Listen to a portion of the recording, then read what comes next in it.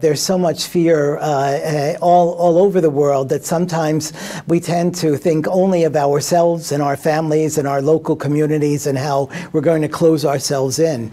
But we really need also, and the Holy Father reminds us of this every single day, we really need to think of those who are on the margins, those who are more vulnerable because of the poverty they face, because of the health conditions they have that they have no access to care. And so we need to think of them and find the ways that we can reach out to them, whether it's by volunteering to shop for people and leaving the goods outside their doors, whether it's simply calling them and being a friend to them.